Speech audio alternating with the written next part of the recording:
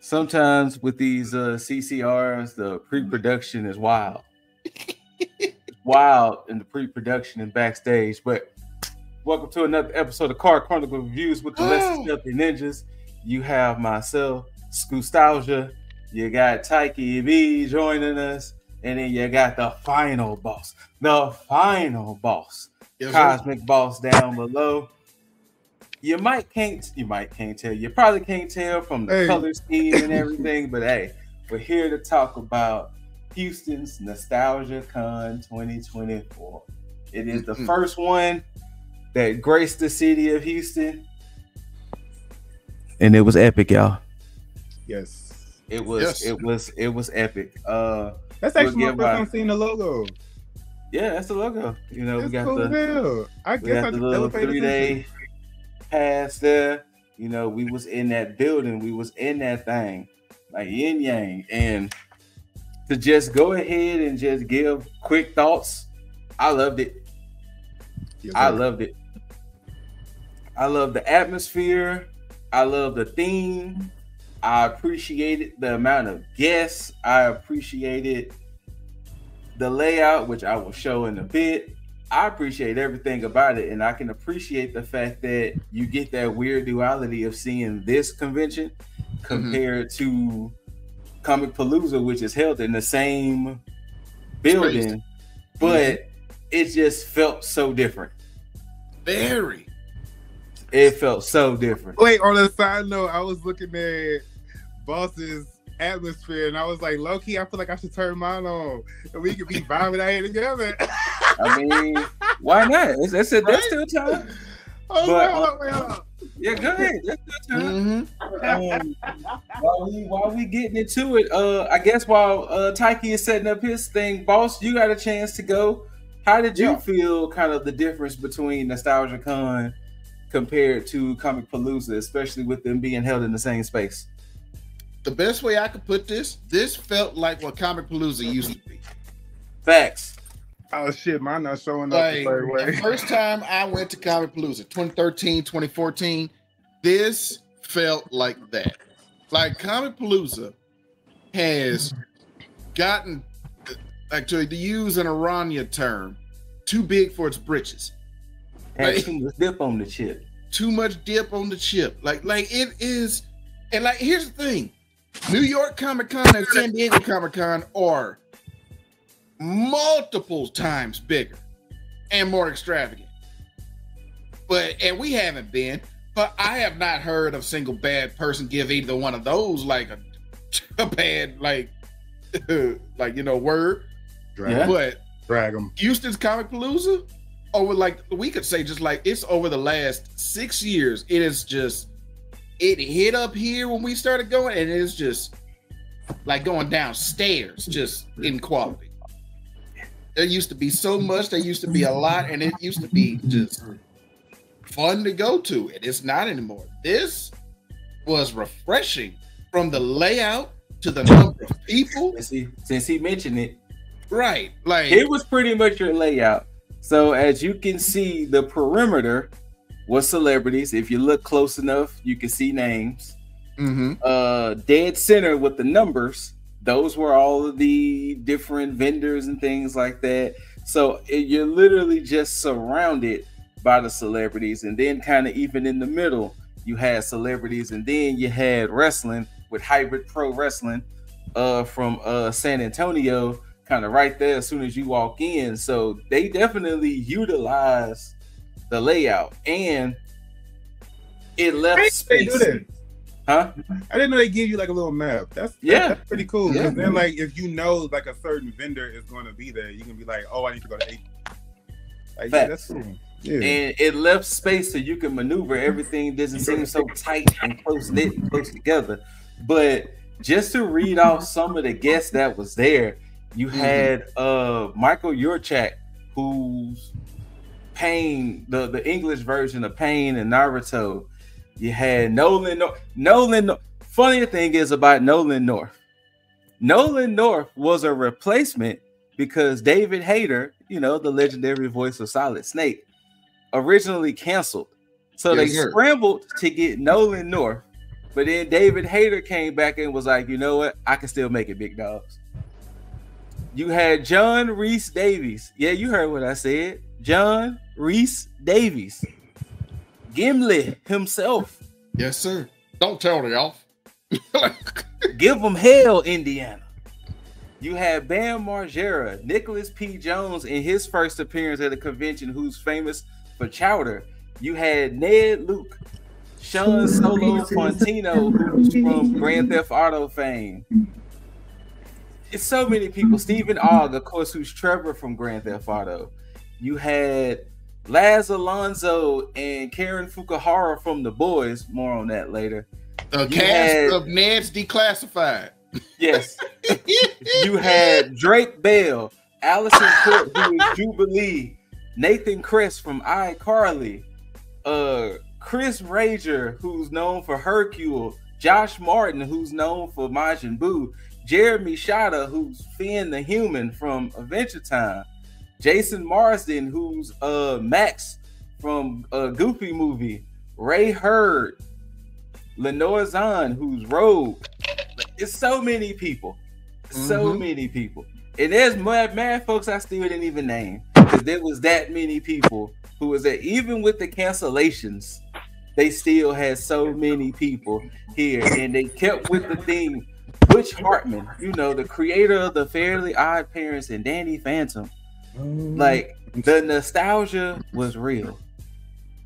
No pun intended at this convention. But right, like how we do these conventions, you know, we got to show off the merch and show off the interaction. So just to show off, you know, I don't remember the vendor I got it from, but for people who know, you know, for the Harry Potter fans out there, you know, your boy house is Big Gryffindor. You know what I'm saying?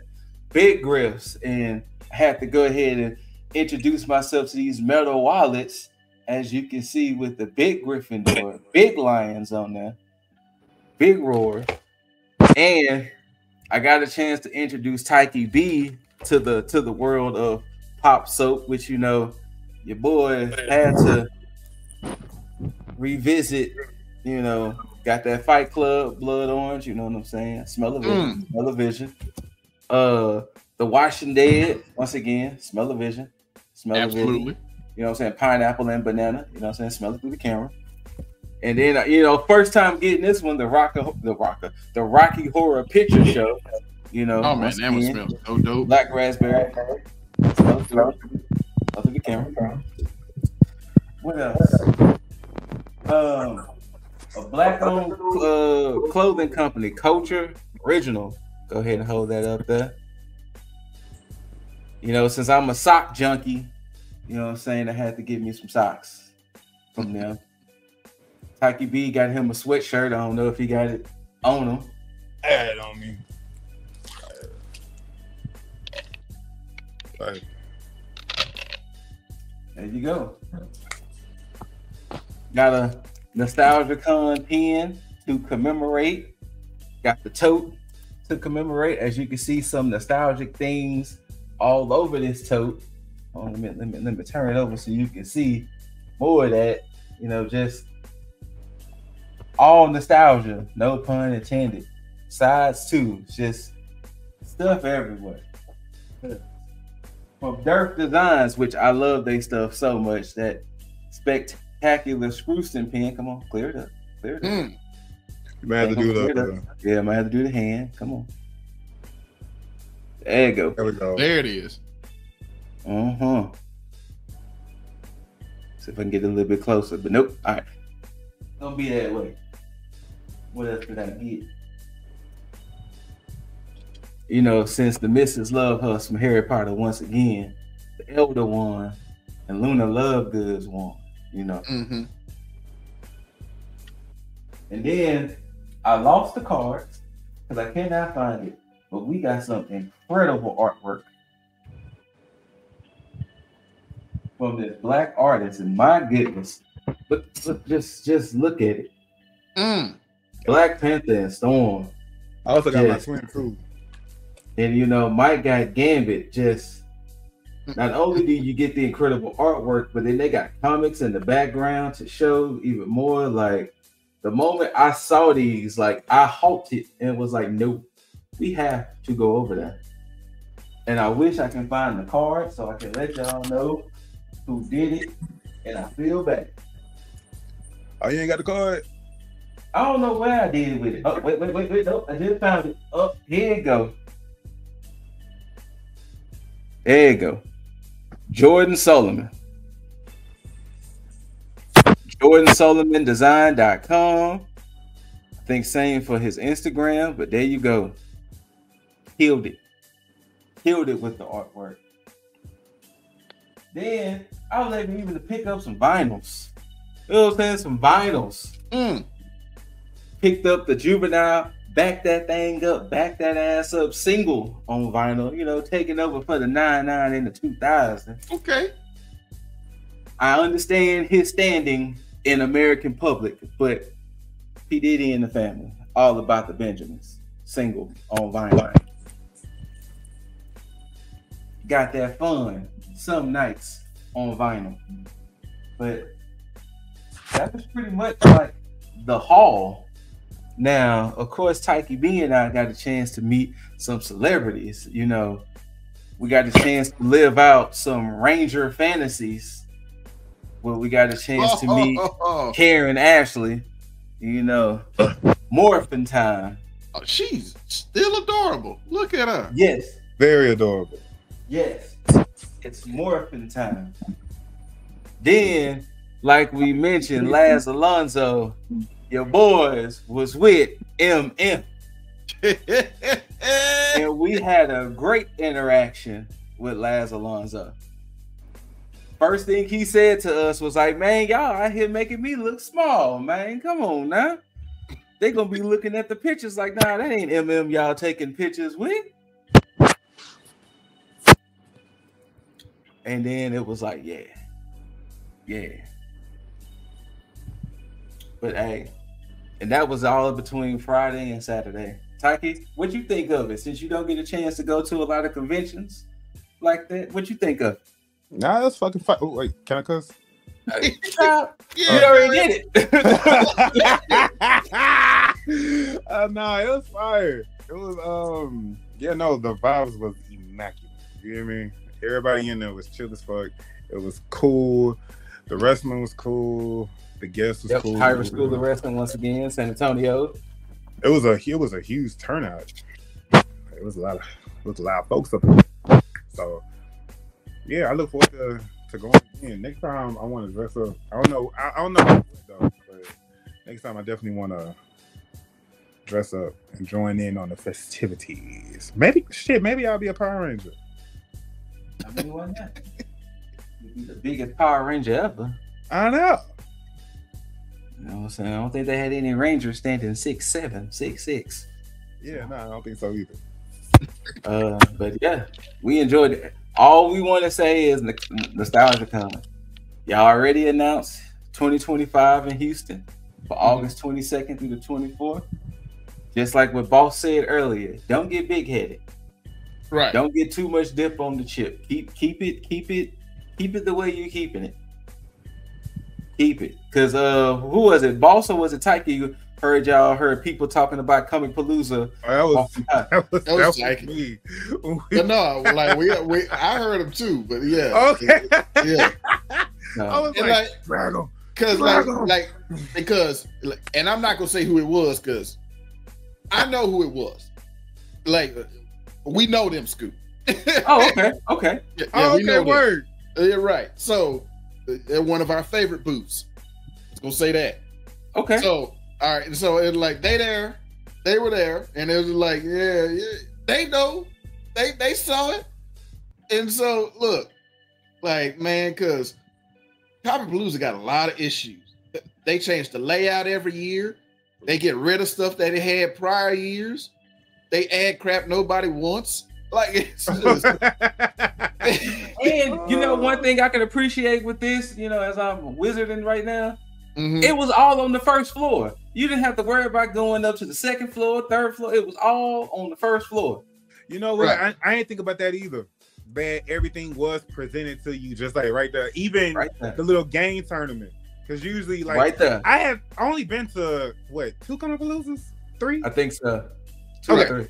But like, even though like the tournaments are like held like off centered into like second floor and like they own little like section or whatever, and that's like cool too. But like to know they had like the tournament on the floor too was kind of cool. Right there where it says arcade. Mm-hmm. Yeah. Right, so yeah, I mean, there you go. Our thoughts about NostalgiaCon right there and there. It's definitely a 10 out of 10 for me, for sure. And I would definitely try to attend next year. And to me, NostalgiaCon works well to me without even the guest list. I'll still go with somebody that I don't want to see. To be perfectly honest. Honestly, I would say just like the theme itself can warrant, and plus like that's like a universal theme. Like I feel like it opens up for more people to like more guests. You know what I'm saying? Like to like show up. So yeah, because I mean we all like feeling nostalgic. Bam. Exactly. Bam. We all like feeling nostalgic. Like no matter how old you are, like you could be 16 and go back to remember when we was kids. So it don't matter like how old you are. You like to have some type of nostalgic, and that con sets up so many eras that you can be nostalgic with. So I think it's a bomb ass concept, and this is dope. Wait, I just thought about it. And coming from a former Nickelodeon slime kid, that is true. Pretty fucking fabulous. That is true. That is true. But yeah, the official slime kid of 1997. There you go. So hey, that's our thoughts about NostalgiaCon. Whether you loved it or hate it, don't forget to rate it. Thumbs up, thumbs down, perfectly thumbs up. Like, share, comment. Let us know what you thought about NostalgiaCon. If you missed that, if you went, let us know if you plan on going next year. Let us know if you didn't like it. Whatever. Let us know. We would love the interaction down in those comments. Then also too, after you do all of that, you gotta subscribe. After you subscribe, you gotta hit that notification bell so that way you can be notified for more CCRs, more taste tests, Boss reacts, whatever we decide to post on the channel. You know what I'm saying? Boss got gameplay of Beacon Pines. Wicked should be up pretty soon. All of that. Hey, Boss, give me your Defying Gravity battle cry. My what? that last little note in Defying Gravity. Shit, I can't hit that. You're not gonna have me look down. No. Nope. Nah. Cut the camera. Cut the camera, Scoot.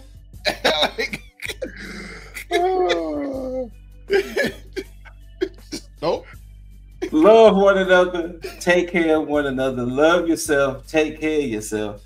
And until next time, we welcome you to the Ninja Village. Shout outs to Taiki B. Shout outs to the final boss. We just trying to make the Ninja Village proud, y'all. Peace. Alakazam, Alakazoo will bid you all adieu.